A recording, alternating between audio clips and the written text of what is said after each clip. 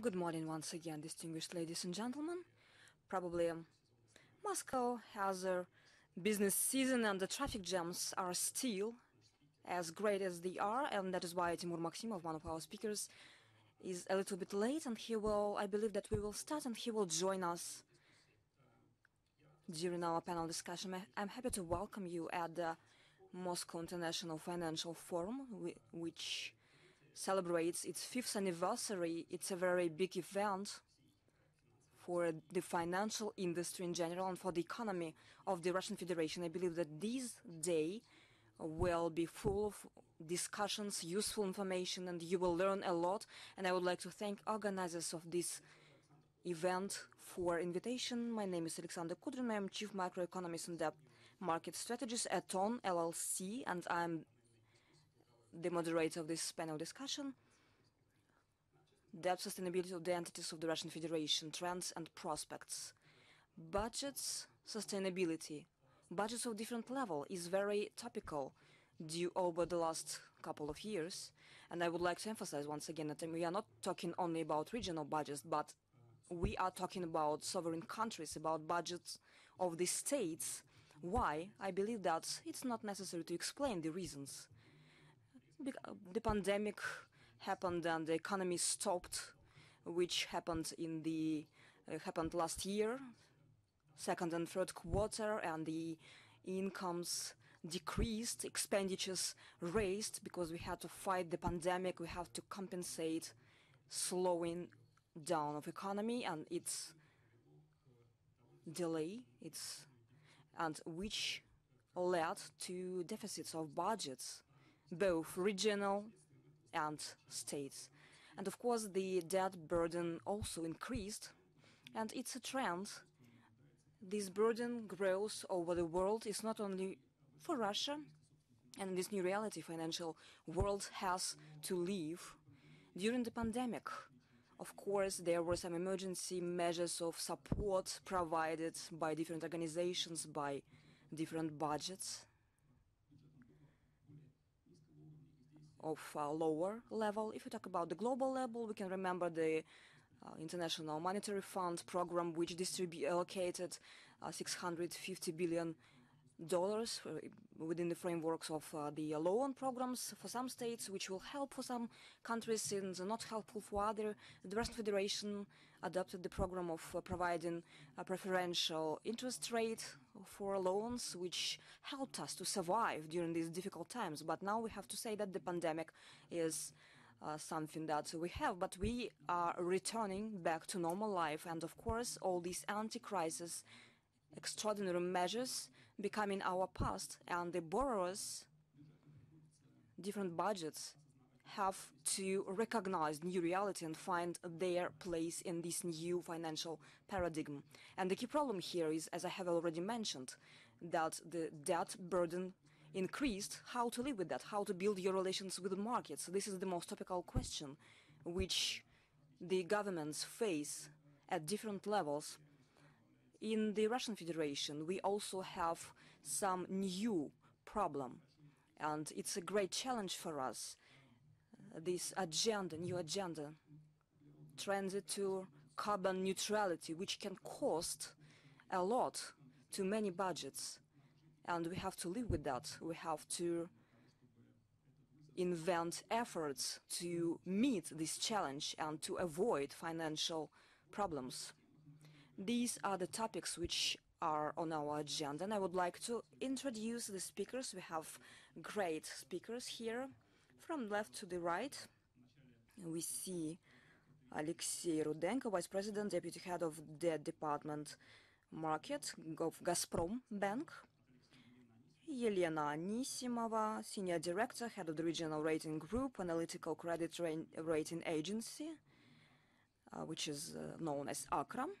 We have Timur Maximov, Deputy Minister of Finance of the Russian Federation. We have Maria Bagreeva, Deputy Chief of Staff, Moscow Mayor and Government. And under current realities, we have mixed format. We have the 5th speaker. Don't be surprised he's not sitting here at the table. David Knight, lead economist for the Russian Federation, Macroeconomics and Financial Management, World Bank. And I would like to start with David, giving the floor to David. And probably you could show him. Yes, we can see him. David, good afternoon. Прекрасно, что вы нас слышите. It's wonderful that you can hear us, David. And regarding you are very new person for Russia because you were appointed recently, and I would like to ask you some general question. What are the key risks for the federal and regional budgets, to your point of view, in the post-pandemic period? Could you please a little bit dwell into this topic?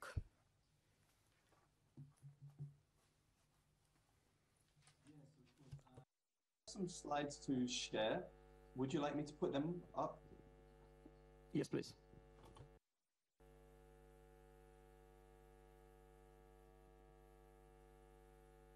Great.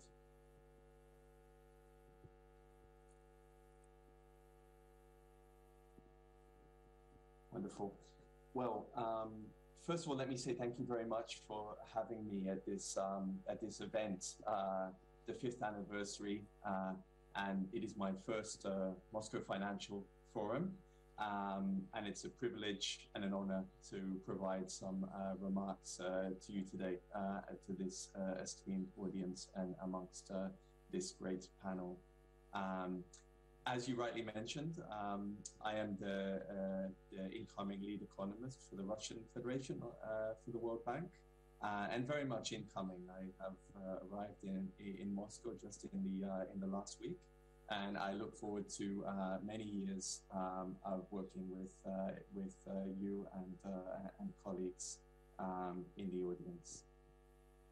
I will make some, as you said, some broad remarks. I have some slides against these, and providing a bit of a broader picture, some global issues, general issues, economic and social issues facing Russia, and a bit of a mix of the longer and the shorter term view. Thank you.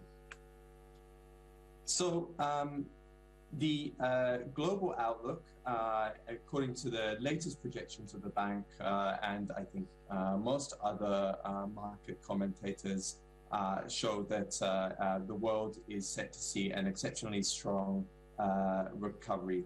Yet the recovery is uneven in several respects across the world, especially depending on the rate at which countries are able to manage and mitigate the ongoing threat of COVID, as well as several other country-specific factors, including, the commodity price trends and recent uptick in commodity prices. High-frequency indicators reveal possible changes to this forecast, which was conducted a couple of months ago. For instance, we're now seeing that the EU could prove to be more robust this year due to stronger performance of services, as you see, sort of indicated by the PMI for services on the bottom left there. The World Bank's current standing forecast for growth in Russia this year is 3.2%, but we are likely to revise it upwards as well. At present, consensus forecasts, I believe, stand at around 4% for this year, and we may, in the forthcoming forecast round, upgrade to somewhere in that region. And with the output gap projected to close in 2022, we expect the economy, the Russian Federation's economy, to return towards trend growth of about 1.7 to 2%. So I just want to take a short step back in time to present a couple of pictures on the longer view before coming back to recent developments and challenges, if I may. And this is first to present some of the trends of longer term growth in Russia's 80+ regions. And this is one slide to illustrate the mixed story on convergence to date. Here we see the region's share of gross domestic product alongside the change in share over the last 20 years. And overall, the picture does not show convergence. There are some standout regions such as Moscow and major oil producers that have continued to grow from an already strong position, of course. But abstracting from these exceptional performers, you do see an underlying convergence, albeit relatively modest, where regions that have started off smaller as a share of national GDP have grown faster. And moving to the socio-economic, and specifically the poverty picture, over the longer term, we observe that regional differentials in poverty have remained high, while poverty has increased in recent years. As some of you may know, the national poverty rate of the World Bank's International Poverty Line for upper middle income countries are estimated in different ways, and therefore these two charts are not directly comparable, but they both show an overall similar picture over the last 7 years to be an increase in poverty. And between 2013 and now, poverty rates have increased in most regions. We observe 54 regions. And the gap between regions who have the highest poverty and the lowest poverty rates has not declined, which does not support a story of convergence. The gap at present, in our latest estimate in 2019, is 28.5% between the best performing and the least well-performing region, which is just higher than the gap observed in 2013 of 27%. So, recognizing the need for shared prosperity, Russian Federation, of course, declared a national goal to halve poverty to 6.6% by 2030. And this illustrates something of the challenge for the coming years to achieve this goal. Moving back now to more recent developments, so zooming in on the latest developments, we see that the twin shocks of the last year of COVID-19 and lower oil prices disproportionately affected different regions. Industrial production mostly dropped for the resource extracting regions such as Siberia and the Urals, and auto producers such as Volga and Northwestern, whereas lockdown hit mostly large cities with a higher share of services. And industrial production recovery so far this year points to strongest performance in those regions that were in fact less adversely affected in 2020, especially the central region. Turning to the fiscal angle, and this will be familiar to many or all, the consolidated picture for the regions overall show a move into a deficit position in the first half of 2020, as higher expenditure was called on to support the COVID response program. In 2020, the COVID crisis resulted in a budget deficit in 57 regions, significantly more than the year before, contributing to an estimated 18% rise in the debt of regions. But the fiscal position has markedly improved in the first half of this year, especially with strong revenue growth, as we see here in the rightmost panel, more than offsetting expenditure. So just to present some further picture of regional debt dynamics over the last year or over 2020, This is just to illustrate that those regions with a initially higher debt burden going into COVID-19 tended to see larger increases. Although this is not the case for the regions with particularly high gross regional product per capita, as indicated by the larger bubble size on the figure. And although stabilizing, debt has continued to increase somewhat in the first half of this year in overall and in some regions. We see around 10 regions still facing budget deficits, and regional debt overall rose by further 0.6% compared to the end of 2020. So that's just a very quick run through of some figures and perspectives from our side. But I guess the important set of questions and which I look forward to hearing the discussion about further as well is the challenges and risks on the horizon for the regions of Russia and for Russia overall. Well, how would we characterize these challenges? Well, there remain several key global and macro developments afoot, which will have an important bearing on regions and call for policy attention. And in some cases may in fact give rise to improved economic opportunities rather than only risks.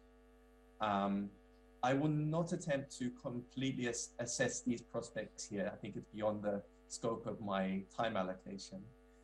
But just to mention that the World Bank does have a suite of growth, fiscal, and debt diagnostics tools that we use at the regional level to identify in more detail these opportunities to raise growth and support improved health of public finances and debt management.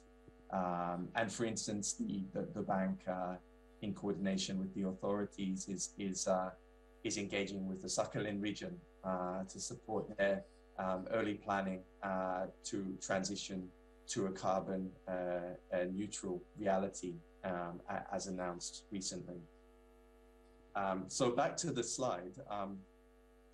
First point we would highlight, I think, is the full recovery from COVID-19, which maybe goes beyond simply the epidemiological position, which of course is critical. But beyond that, the after effects of the COVID-19 crisis may give rise to policy issues, to potential scarring effects, which require call for attention. For instance, some of our analysis suggests that even a short, less than half-year gap in school attendance for pupils could translate to an 18 percentage point fall in PISA scores, and unless remedied, estimated 2.5% lower earnings per year over a student's future working life. So these, of course, are important issues to identify and address in the education and remedial education system.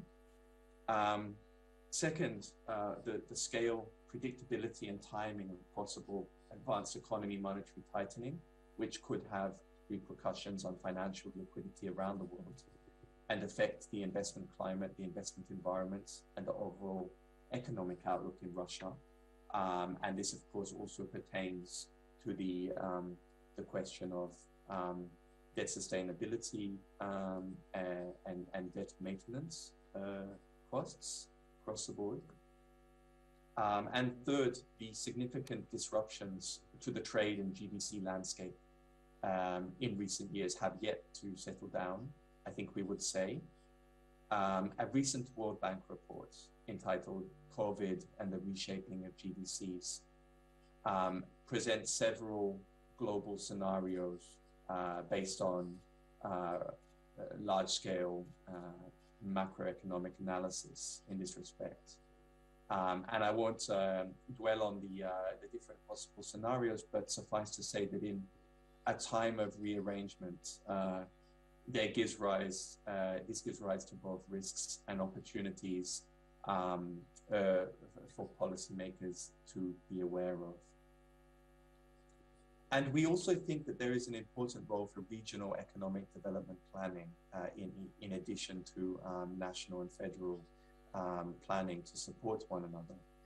Raising potential growth, of course, is a key national challenge, but concerted action at all levels could be most effective to support new drivers of growth. Key here, for instance, would be to help to engender a conducive and attractive environment to support increased investment and productive investment and business growth. But a major, let's say, disruptor to the status quo, which we think starts now and will become increasingly critical, is going to be the global green transition,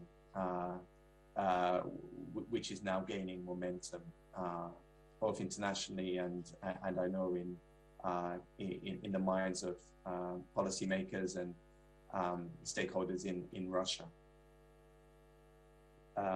The challenge, I think, really for regions is to have a forward-looking vision for their place in what is likely to be a changing world, and the World Bank is working in Russia on producing analytics to support such planning. And the public sector, of course, has a very important role to play here, and the capability of regional fiscal authorities to respond, both in terms of the authority afforded to them under the law and the resources that they may sustainably leverage to support transition, structural reform, and economic growth will be important. And I stopped this slide with this figure, which simply illustrates some of these important dimensions for managing green transition, indeed managing any key structural transition. So that's all I have to say. And thank you very much for your time, everybody. Спасибо большое за... Thank you indeed for such an overview of the Russian economy and regional economy, and the problems which were mentioned are extremely important, and we will refer to it a bit later. Now I would like to ask Timur Maximov on the anti-crisis measures which were taken the last year. Mainly we are speaking about the budget credits for 0.3%. Was this measure an anti-crisis measure, or it will be a constant one? How do you evaluate the capacity of federal budgets to support regions and for their operations and debt market? Thank you so much.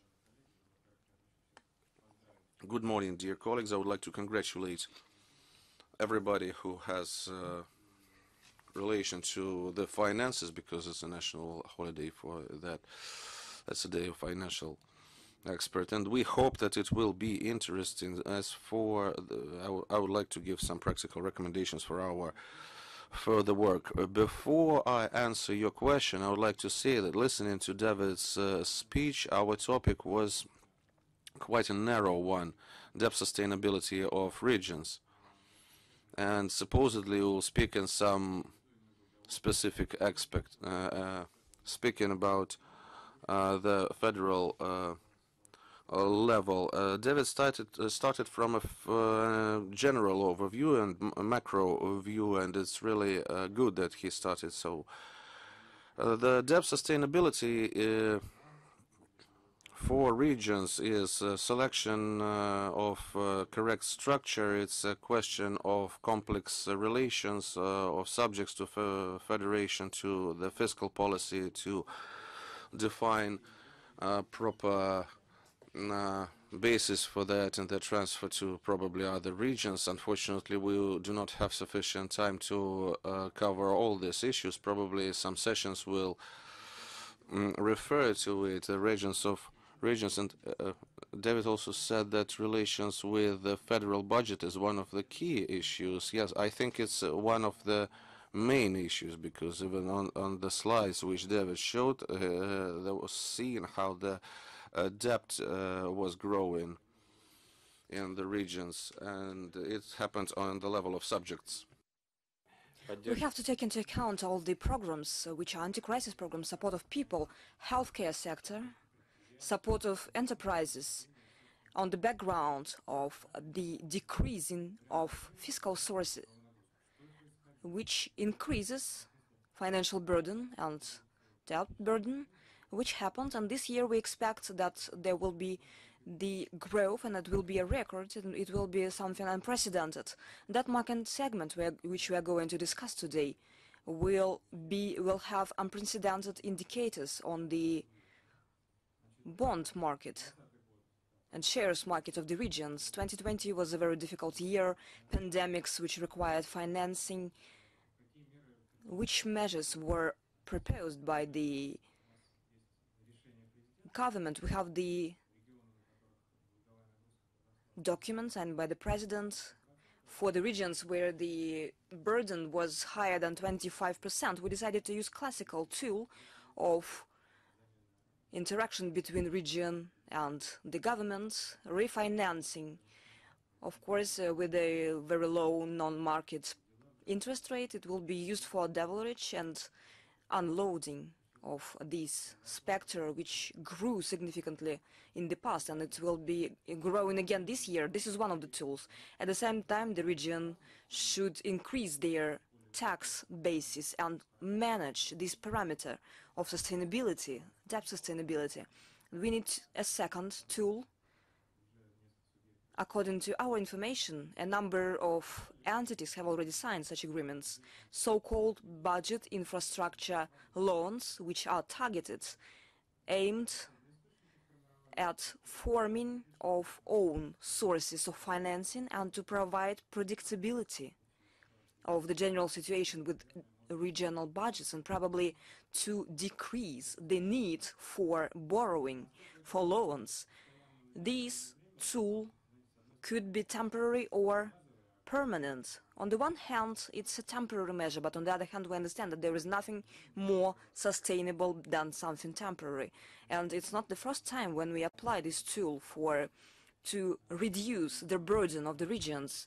My personal opinion is that we should not plan that taking into account the constant tools. These plans are not correct. We need to provide the long-term sustainable model where, on the one hand, tax and non-tax incomes have to allow entities to forecast successful development in the nearest future, and on the other hand, market funding sources, which I believe we will discuss later, bank loans,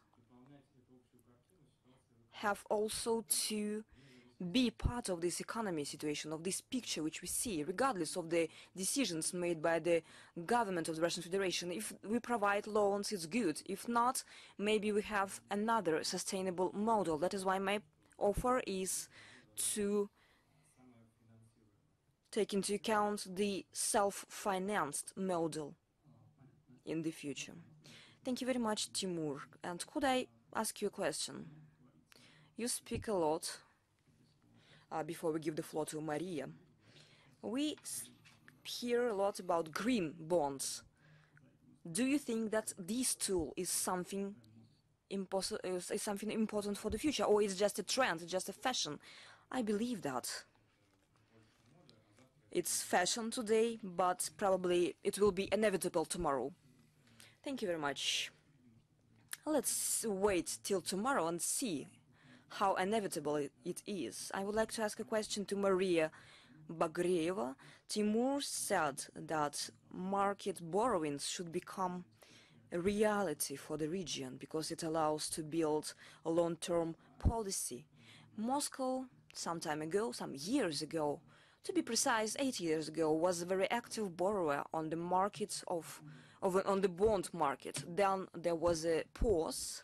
Then pandemic started, situation with the budget became even worse, and it's obvious that the choice of Moscow to return back to the bond markets, Moscow was not forced to do that, but new reality pushed Moscow to do that. I have two questions in this regard. Number one, was it difficult to go back to the bond market, taking into account that Moscow capacity is very big, 115 billion, and were there any alternatives to bond issuing? Which options do you take into account? Alexander, thank you very much for your question. I would like to start with congratulations of all the participants of the forum on the day of financial specialists. It's not an easy profession, and I wish you to keep working despite all the pandemics, despite all the impediments. And I wish you very good life and very good communication with your families. And going back to questions about borrowing, about budgets, about pandemic impacts. On the borrowing bond markets, loan markets,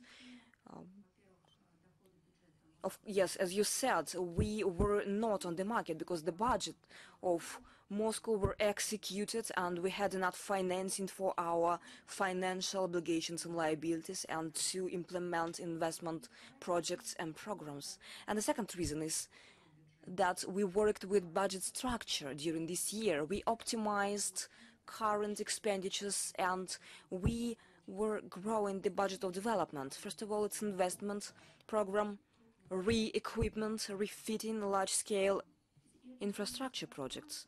And it wasn't by chance, because our key tasks are, of course, in the sphere of social policy, comfortable city for living, but also providing conditions for economic growth, which will be the basis of future tax income. That is why these years were years of development, and the budget is 40%. We have launched a lot of infrastructure projects which attract private investments and also they create jobs. First of all, it's transport infrastructure, construction of new metro lines, all the transport connections all between cities, which attracts new companies to work with us. And of course, the last year was not very easy for us. It influenced sustainability of Moscow budget. According to our assessments, evaluations, we did not receive more than 250 billion, and we had additional expenditures of 300 billion, and in total it's about 600 billion rubles, which is a significant amount for our budget. That is why last year, when we were planning the 3-year budget, of course we faced the question how to balance. What are the priorities? And within the structure of the budget there are expenditures which will never be cancelled, social expenditures, everything related to the provision of conditions for city operation. That's why the question is, shall we continue our large-scale investment project? Shall we refuse to implement them, or shall we prolongate the terms and periods? We realized that the more we invest, the more private investment we attract, the more stable our income basis is. That is why we decided to enter borrowing loans market. We borrow, but the investment program will be implemented as it was planned in full. That is why this year we have a big volume of borrowing, about 400 billion rubles. Answering your question, Alexander, was it difficult to come back to the market? Of course it was difficult. 8 years is a very significant period. The market has changed. The participants have changed. There are new trends. One of them is ESG, which is not presented here at the same level than global, but of course it's inevitable trend and we understand that. Yes, it was difficult to return. We analyzed the market, we analyzed international experience, and in the first half of the year we returned to the market and it was successful thanks to the market participants. They were expecting us. And the second factor for our success is that we had a loan with a very low preferential rate, and of course green bonds became a tool which attracted attention of the market, which is on demand, and the interest rate is very low as well. I will dwell on that later probably, but it was a very interesting new tool for us. Second question about alternatives.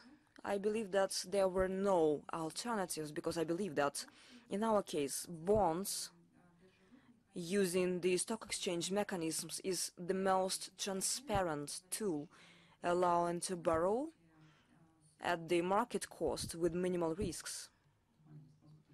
Maria, could I ask you another two questions? You said that you have a plan of borrowing this year, and it's 400 billion. You have borrowed already 115 billion, but you continue. Does it mean that Moscow plans to be present at the market, or there will be another break for 8 years? Yes, we have plan of 400 billion, as it was said, but as David demonstrated in his presentation, this year the regional income indicators are very good and the industries are recovering. We can see the growth. That is why we are not rushing now. We will enter the market depending on the budget needs. It's not borrowing for borrowing. We will base on the income level, which means you don't have commitment to enter the market every 8 years or 2 years. For example, Ministry of Finances thinks that euro bonds are necessary every year. I would agree with from all the points of view. Yes, this is correct, taking into account that from time to time we need these funds, we need borrowing, and we have to be present at the market permanently because we build the curve of interaction with market participants, and now we analyze ways to organize this work. Despite our we are different from our colleagues from the Ministry of Finance. I believe that our presence at the market will be there to a certain extent. And second question, once again, Timur Maximov said that green bonds is fashion, more fashion. Does it mean that Moscow is very fashionable, the most fashionable region? Very tricky question. As I have said, after this break, after this pause, we prepared our entry into the market and we analyzed international practices. And international markets show that the demand for sustainable financing tools is more than supply. It's probably, we can debate about that, but analytics say that there could be such effect, such impact as greenium. Yes, it's possible to borrow for green projects with a lower interest rate. That is why we decided to try this tool, to test it. And I might say that it attracted market. We borrowed at the rate which is 20 points lower than we expected. It's very difficult to say, was it greenium effect or it was accumulated effect related to the fact that we were not at the market for a long time, but this tool was very efficient for us.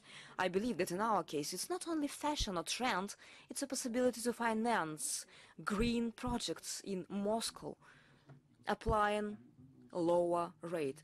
Maria has mentioned greenium effect, and if you analyze global practice, you can see that. That is why I would recommend to focus your attention on this effect and to learn everything about it, because I believe it will be dominating next years, Russia is a little bit behind, is a little bit lagging. But it's a global trend, and I believe that this gap will soon be overcome. I would like to give the floor to Alexei Rudenko and ask him what is the attitude of investor to regional borrowers? And if possible, please answer another question, which is quite a complicated one, because starting from '98, we didn't have any defaults on the regional level, and hopefully we will not have any in the future. Mainly, it is supported by having federal government, which, in this other cases, supports regions in complex times, and it's proof that this help is coming and it's always timely. The question is, do investors estimate regional loaners as a quasi-sovereign? Is it a correct estimation?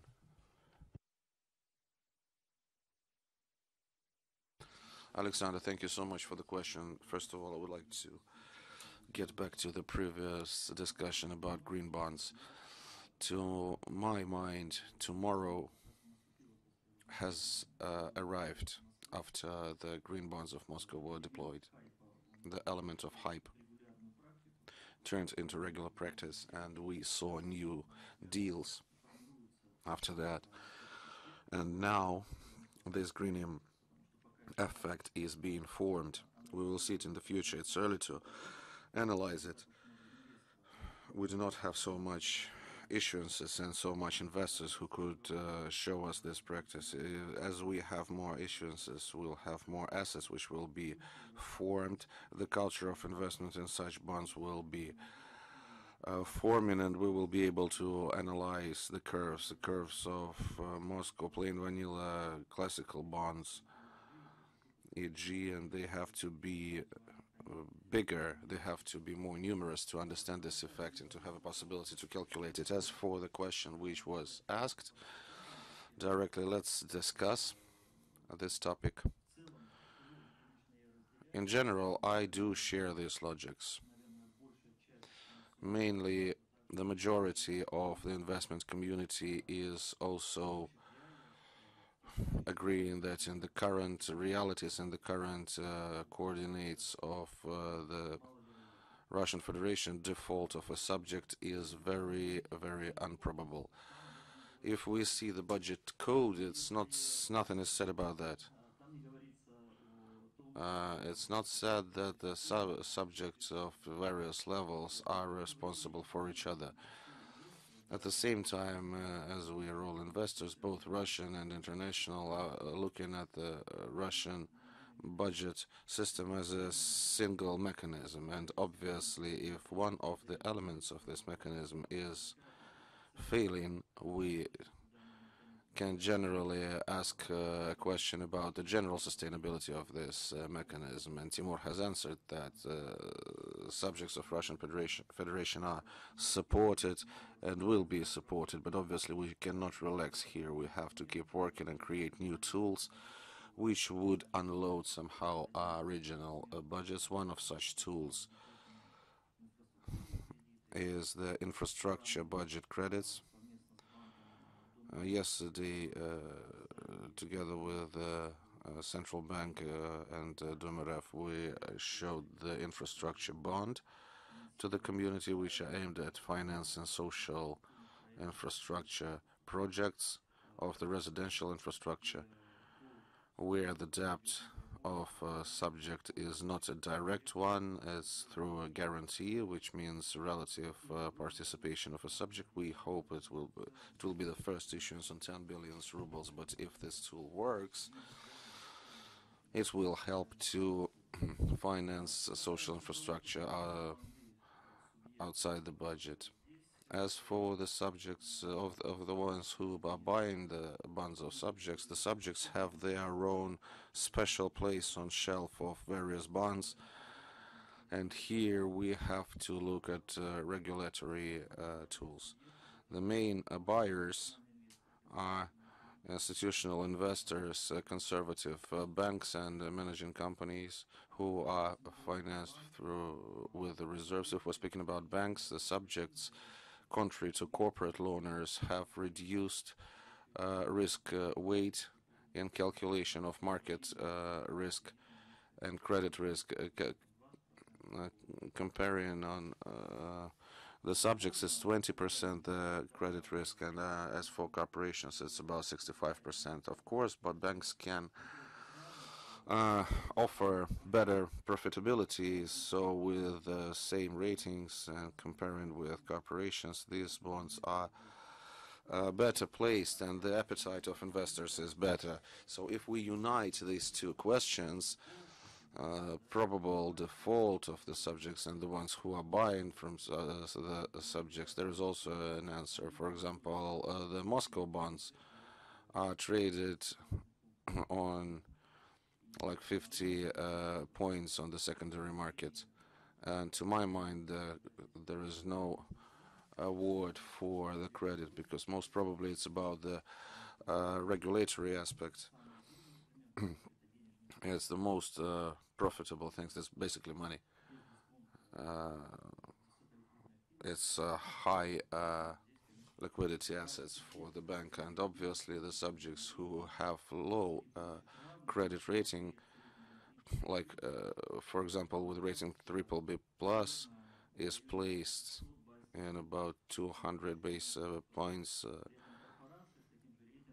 and the corporation with the same rating can be calculated at best on 350. So the credit risk is lower for the subject. So if I understand you correctly, Sergey, so to say, investors also include some sort of mechanism for the region to avoid default. And the second aspect is the regulatory support is making these bonds attractive for the investors. If we're speaking about regulatory aspect, we're speaking about banks, because mainly it's from the going from bank. If do I understand you correctly? Absolutely. And so we can say that once more, from the point of view of banks, a tool with liquidity is better than without liquidity. So bond is more comfortable for a bank, and for regional owners, it's one more indication that still the demand exists. You can take it from the markets and use it for financing, both regional financing, which can reduce the debt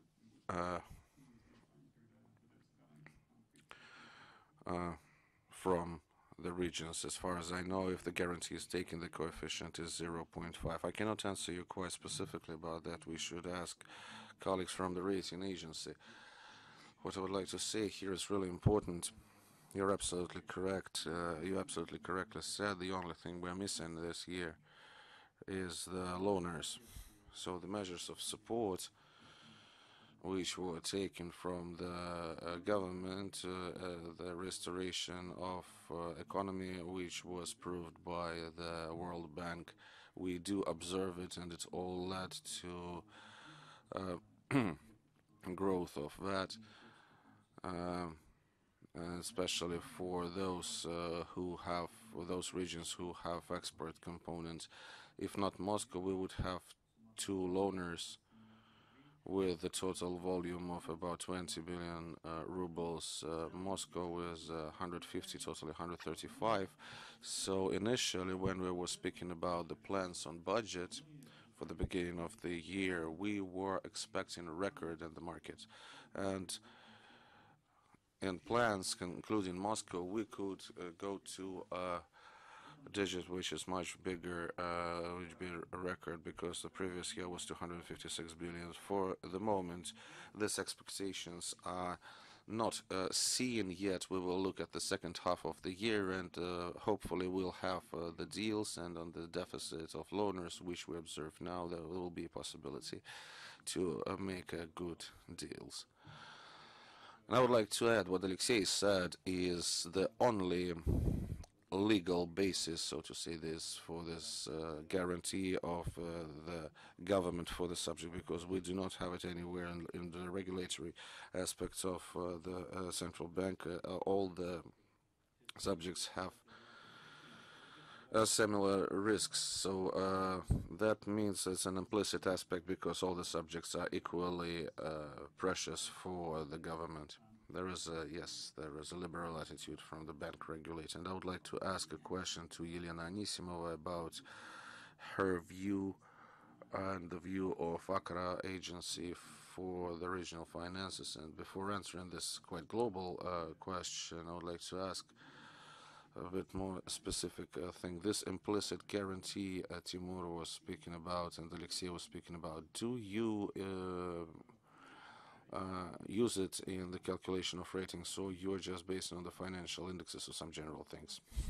So to say, I would like to answer briefly.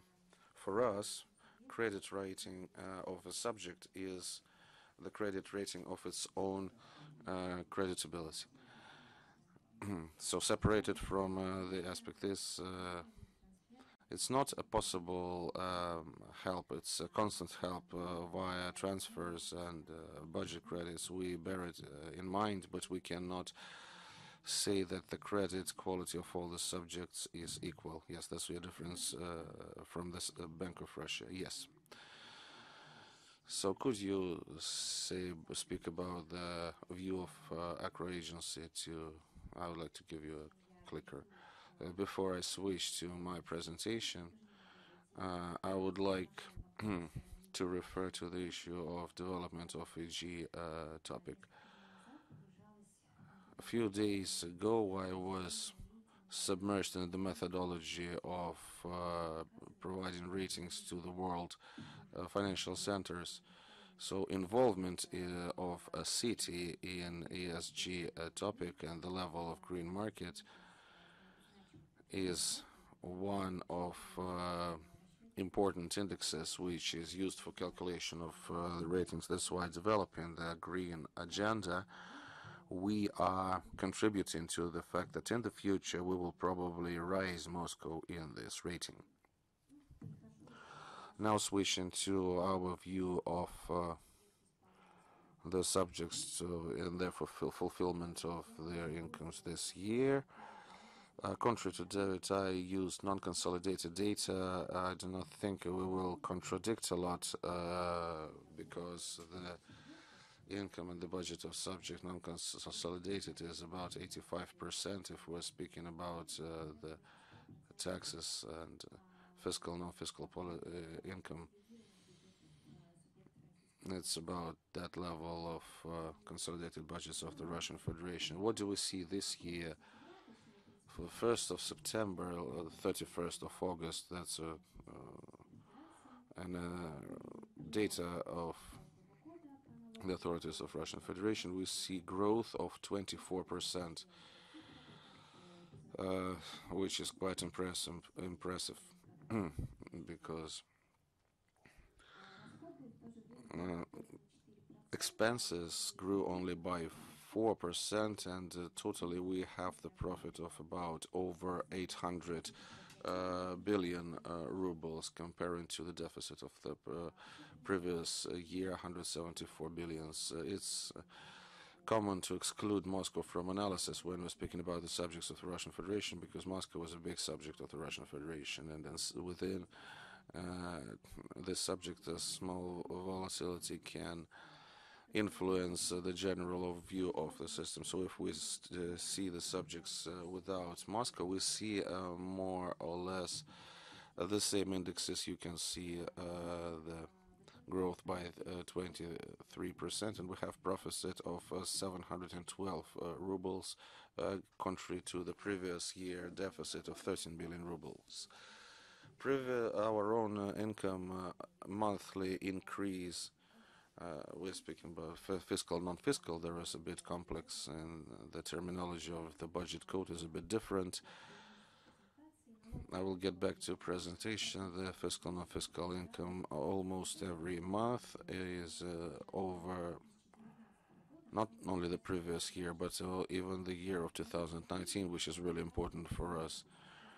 Value-added tax shows significant growth monthly, and it overcomes the indexes which we had both in 2020 and 2019. My presentation is a bit small. I think it will be easier for you to look behind my back. I would like to show the major growths in the most active spheres, but after looking at that, I realized that metallurgy has grown incomparably if we consider it and compare with other industries and sub-industries. This is the data from the taxes. We have that's the freshest data we have, and you see for the previous years, for 2018, 19, and 20, you can see the date for the 1st of July, that's half a year, and the green, what you see on the, that's a 5-month data for the year. We see significant growth there.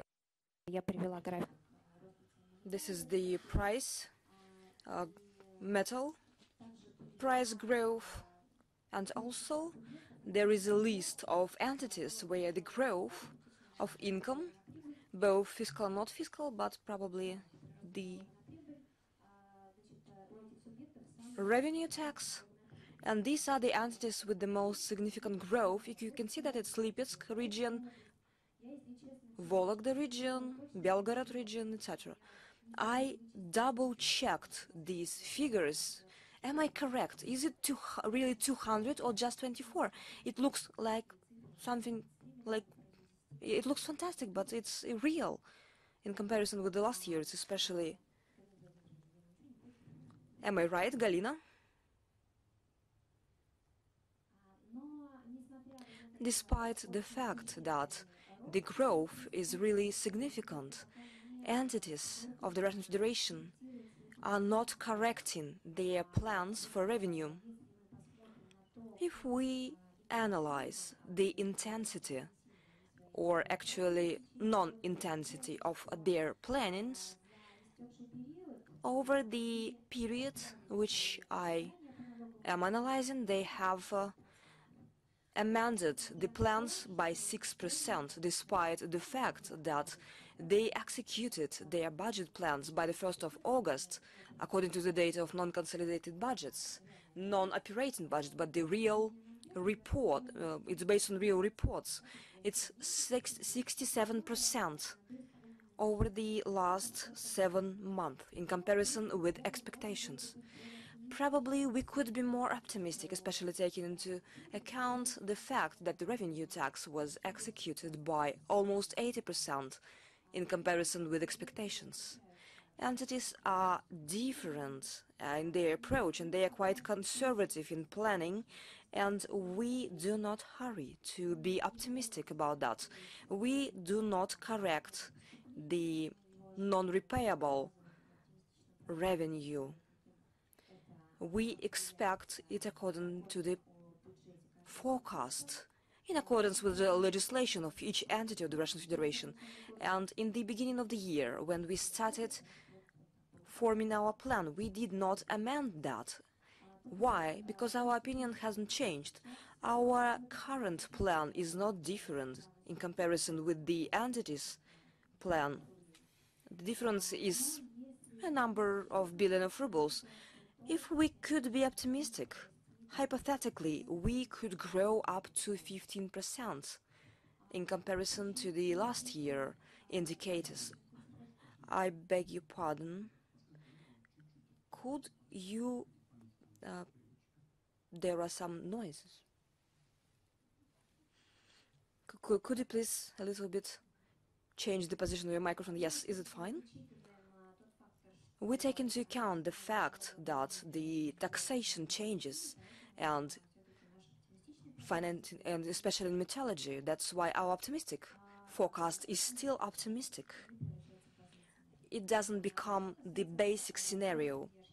As for the support measures, We were talking about these measures a lot today, plus 7 to 15%.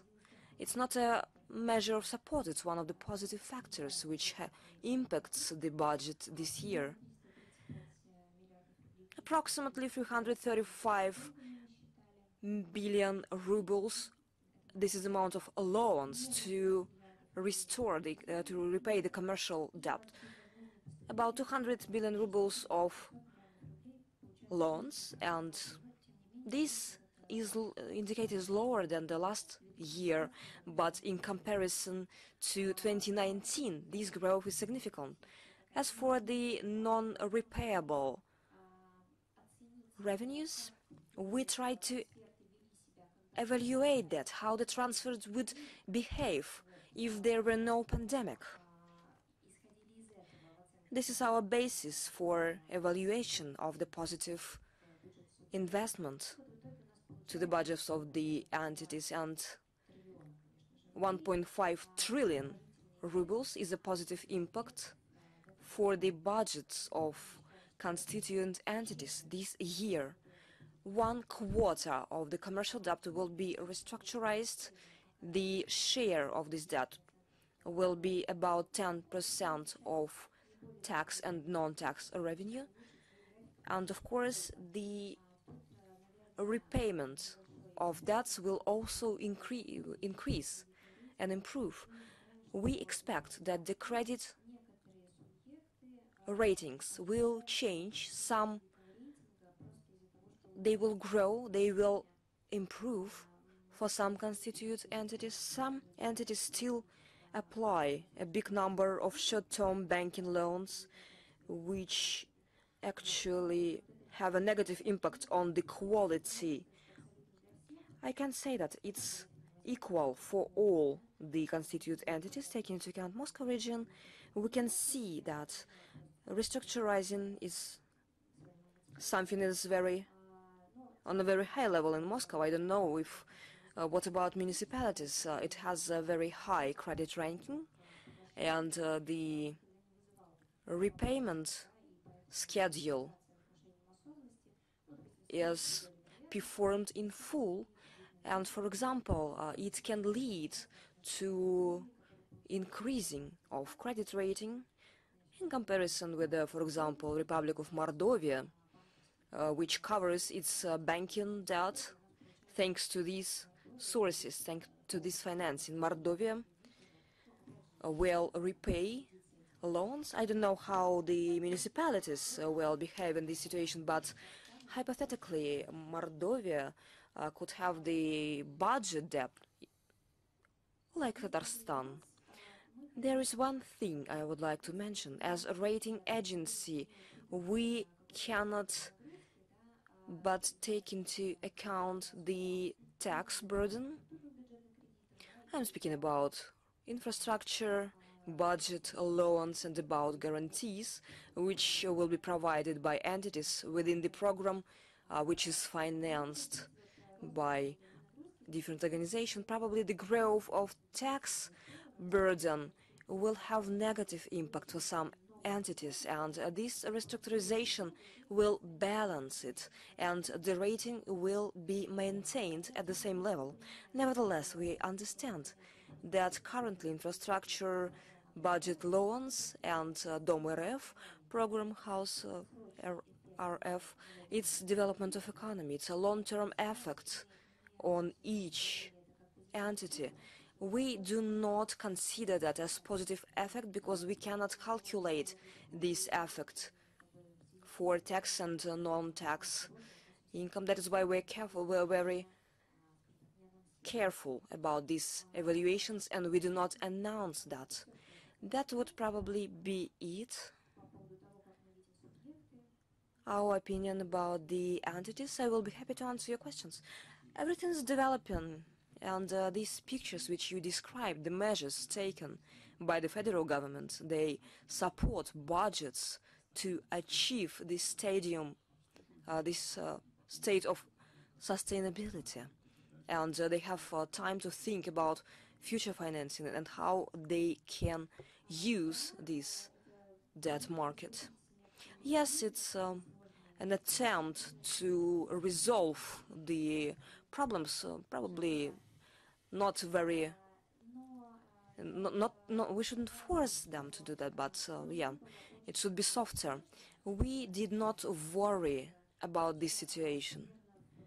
In March or April, we paid attention to the consequences.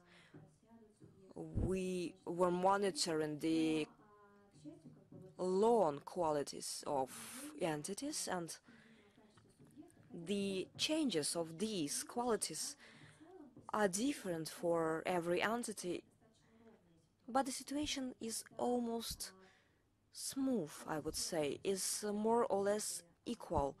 When revenues go down for all the entities, we're not talking about oil-producing entities, which of course suffered a lot last year, and it influenced their budget, but they had some reserves which allowed them to maintain their operations. But when we speak about simultaneous changes in the system for ratings in the context of national scale, I would say that there are less vulnerability because all of the entities move the same direction.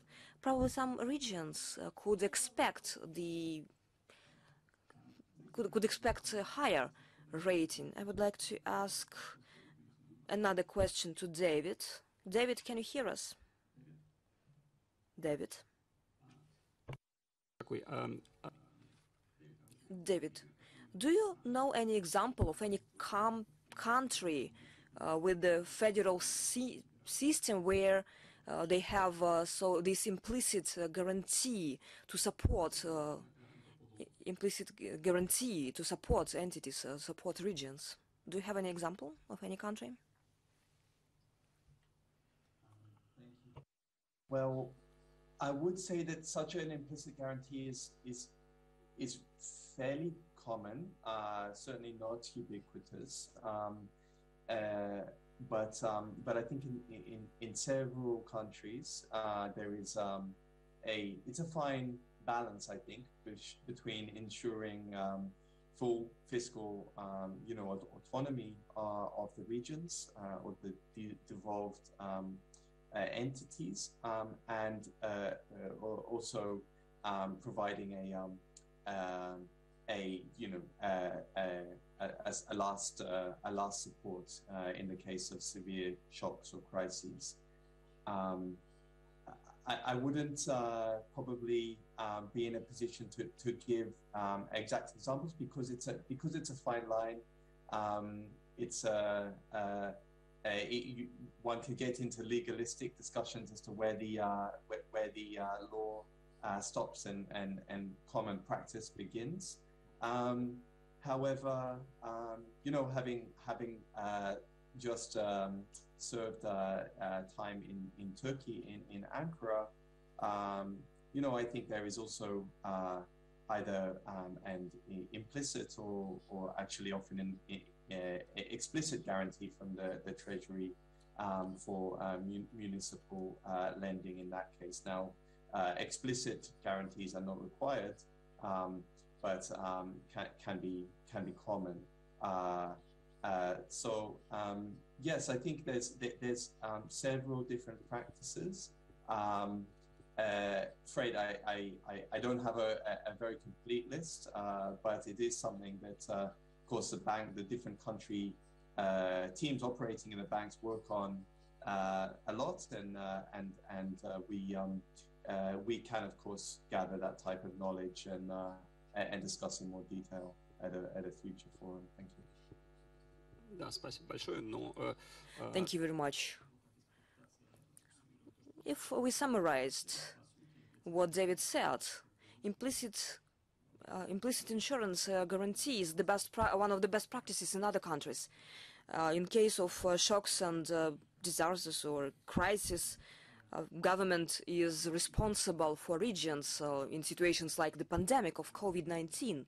It's obvious that the central government authorities will support the regions.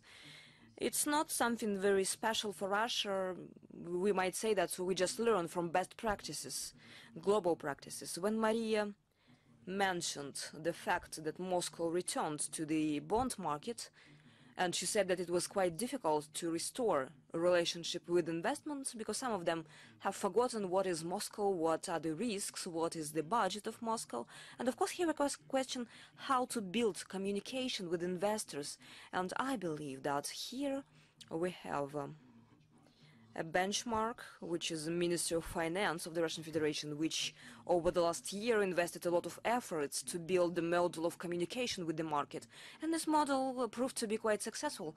I would like to ask Timur Maximov to give us a workshop how to do that, how to communicate with investors. Timur, there is a loan program for the Ministry of Finance. It's quite big, and it's being successfully performed.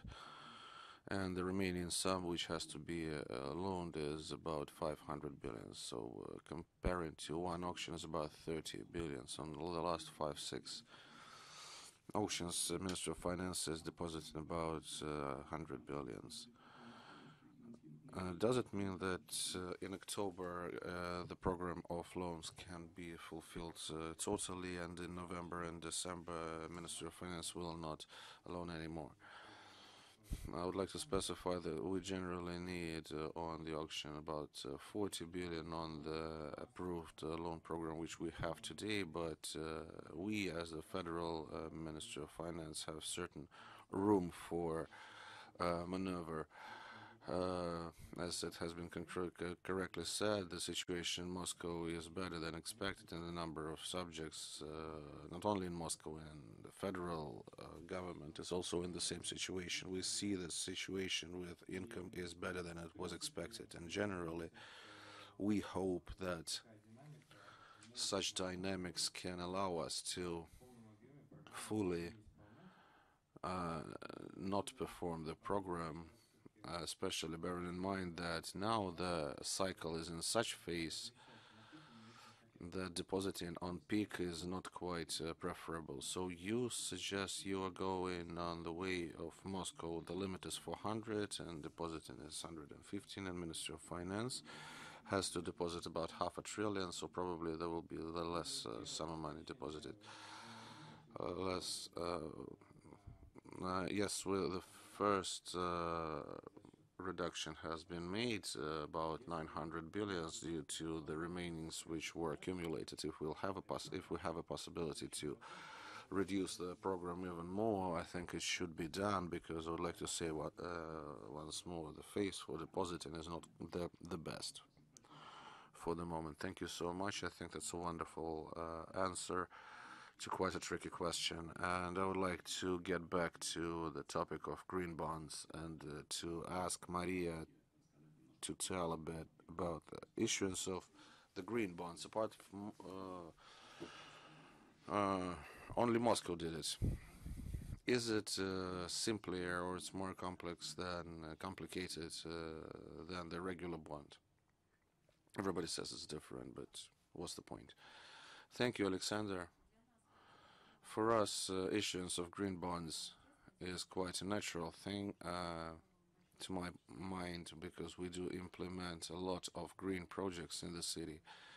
This is a construction of the metro, a change of the buses for electro buses. We implement projects on separation of rubbish, ecological monitoring system, and we participate in a pilot project Association of Economical Development for the cities and for the public entities. Generally, as a city, we are following the goal of sustainable development. We have a big number of projects in this dimension. That's why this step for us was really natural. In general, I think that if we consider the structure of budgets of the Russian Federation, generally everything is aimed at sustainable development. That's why for public entities and subjects of the Russian Federation and municipalities, that's a step towards sustainable development, and it's a correct one. I think this step will be taken in the near future. We generally analyze the practice, how these tools can be implemented within the Russian legislation. We have the principle of one window, so to say, in the budget, so the target tool of financing as a subject of Russian Federation cannot be introduced. That's why, from the Russian point of view, this is a classical bonds. So what's the point of greenness of that? Greenness is added by preparation of the concepts of projects for green financing. There's a separate document where all projects are reflected in detail, where money will be sent with ecological effects inter alia. And this project as a concept is being verified. Independent agency verifies this document. In our case, it was the Expertera agency, and they were verifying our concept on the standard of International Association of Capital Markets in the world. There is a number of standards working for sustainable standard. We selected this one as the mostly widespread worldwide. So the concept is being verified, and if it is successful, this tool is introduced in the database of green bonds of the International Association of Capital Market. Generally, we analyzed it. Among the world's cities, we are in top 20 among those who place such tools. Worldwide, it's quite a rare tool, and what should be considered by all the subjects of the Russian Federation. Issuance of such a bond presupposes the annual report that the money was spent in the necessary volume and the ecological effects were achieved. Separately, I would like to say that it contributes to the standard of the Bank of Russia, where the base is developing,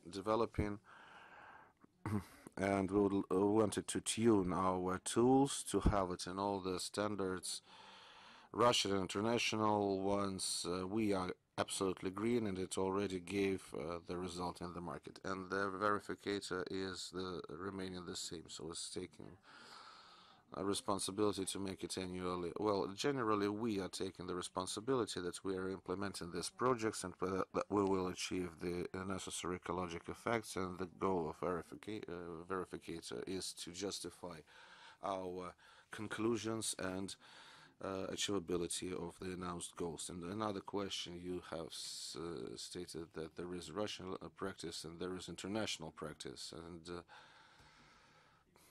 sometimes on the level of prospects there is an inclusion of such thing that if the greenness is not fulfilled, the bonds can be purchased, bought back. Can Moscow, could it have happened with Moscow? You were confident that you would succeed. We were confident. It's a construction of big ring line of metropolitan and of metro and change of buses for electric buses. These projects are implemented not for the first year, and we invest money annually on that, and obviously the money which we borrowed would be sent for these tools. That's why there was no big problem for us. And Accra agency is planning to play a role of verificator of green bonds. We are not playing, we are doing it already.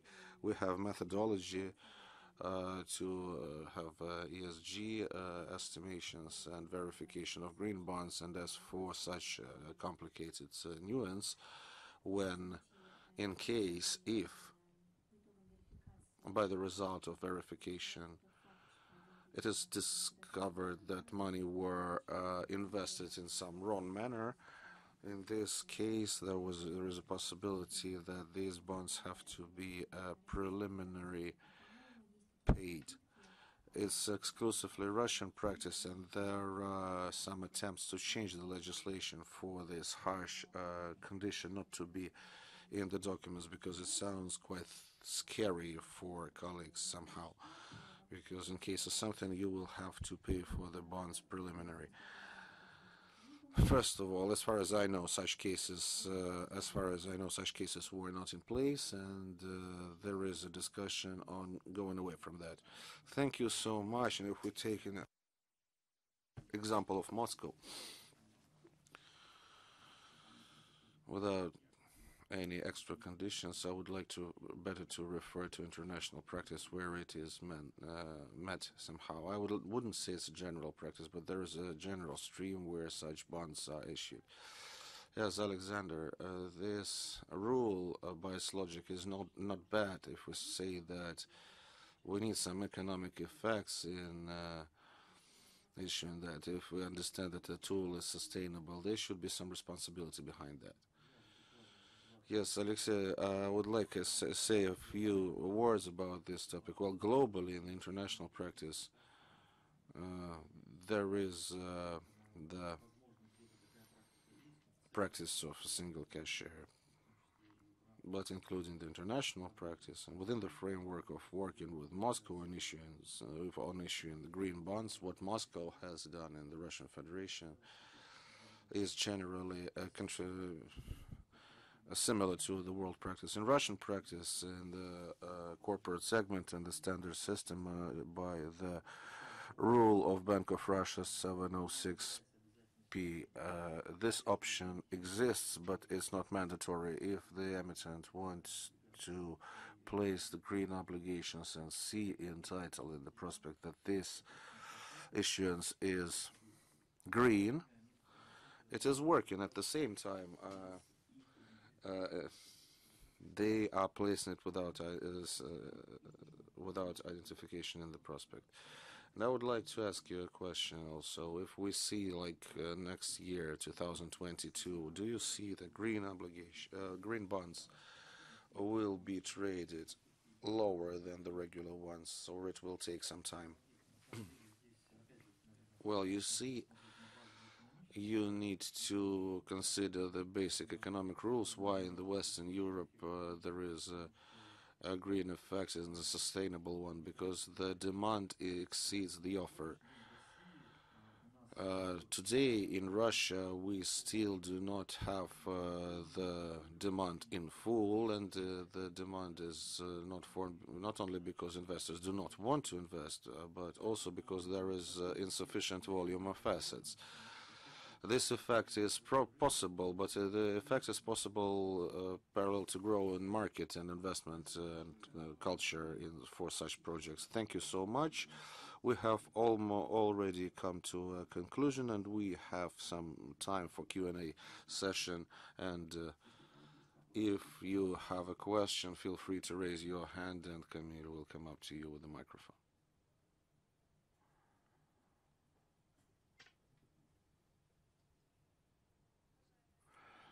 Distinguished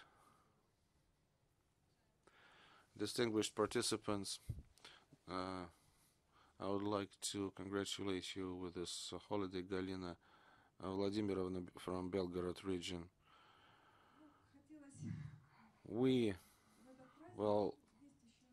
This holiday, I would like to say that we have certain problems which we face today after the check for inspection from the federal budget, and I would like to say a bit of negative things. And in Belgorod region, there was no need in the loans. It was justified by the remainings in the regional budget for the beginning of the year. It is built on certain wording and the remainings for the beginning of the year, which to our mind and to the mind of by legislation contradicts to the requirements of the budgetary code. And the second outcome of such provisions is that we had to borrow with the monthly deficit and not by the deficit which is in this market. By our policies, we were borrowing below the level of planned payments for the debt obligations. And all our all our borrowings were covered only by the income of the budget, and we were using the credit for recrediting for a lower market.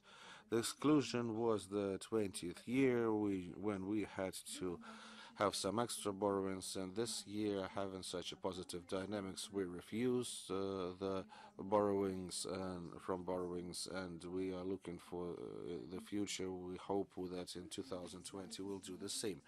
We wrote a letter to the Minister of Finance on clarification of this methodology, how we can forecast that, and what is the source that we have to use for the financing of deficit. For the moment, we do not have the answer, and we would like to, that's why I would like to point out this issue, that we would have a normal answer for that. Judging by Federation, this source is not forecasted anyhow, it's not included in the methodology, and the change in the remainings is arithmetics. And even the Federation could borrow. There are no some basics or some limits to use the funds which you have at the beginning of the year. At the same time, you have an opportunity to use these funds over the normative deficit. This is the problem. I would like all the entities to be aware about that. Probably this problem is common for us. Timur, could you comment on that? We need a copy of the letter which you mentioned, and we will study this issue. Dear colleagues, we have time for one more question. Please. Thank you very much. Good afternoon, distinguished colleagues. Ulyanovsk region, the Acting Minister of Finance, Natalia Brukhanova. Probably the question is to Minister of Finance. Do you plan any change of approach in the budget code for the regions? Because we see that an approach is very simple. Yes, there is a level of debt, the level of revenue, income, and the sustainability level, which is low, middle, and high.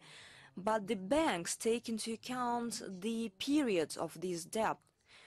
Market debt, budget debt, they divide that, and sometimes rating of an entity could be very high from the point of view of agency, but for the Ministry of Finance it will be more pessimistic. In this regard, do you plan to change an approach to estimate debt sustainability of the entities?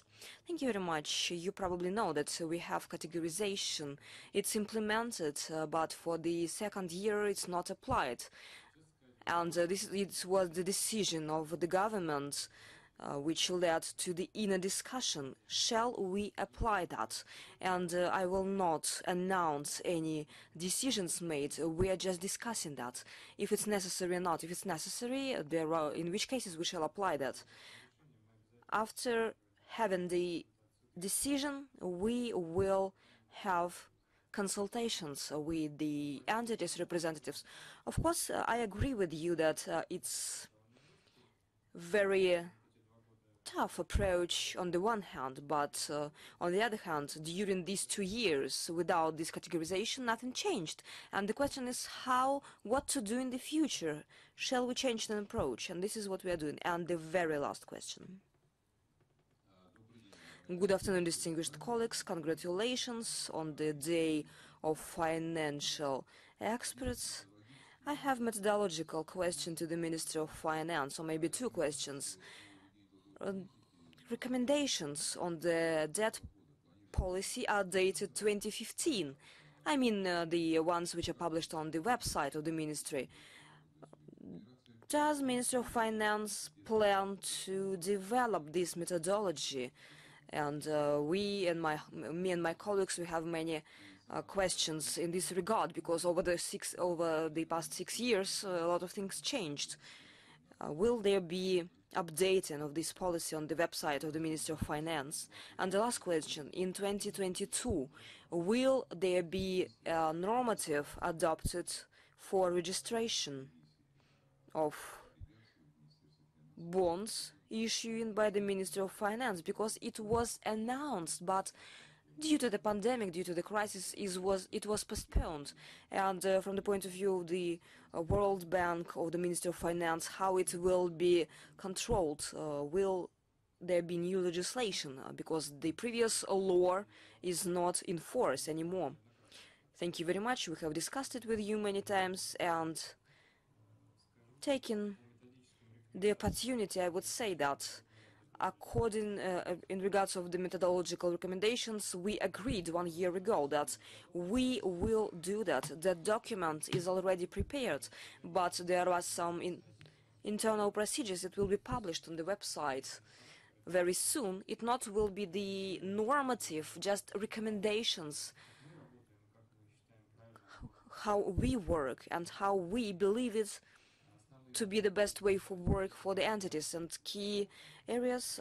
Yes, we decided not to publish this document. By the way, the accounting chamber also drew our attention to this fact. What we did, what we agreed with the accounting chamber, we have a very big document, which is a joint document.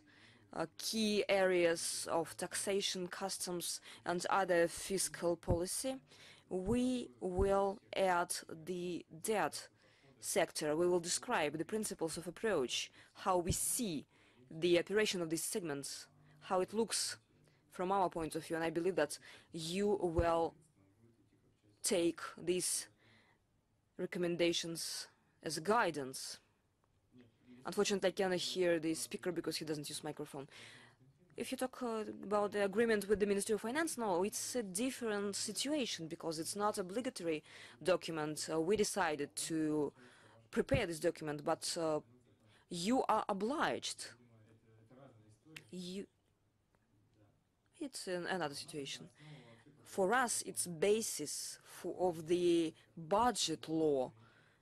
It's a middle-term focus. And the third question was about registry of mission. As far as I understand, the Central Bank of Russia is responsible for such a registration. Unfortunately, I cannot hear the speaker because the speaker doesn't use microphone. This question is very close to the issue of differentiation of entities. We will decide about the categories of debt sustainability, because for some categories it's obligatory, it's mandatory, but for other categories it's not. Yes, but it depends on when this categorization is in force. When? I cannot answer you this question because it's subject of discussion at the moment.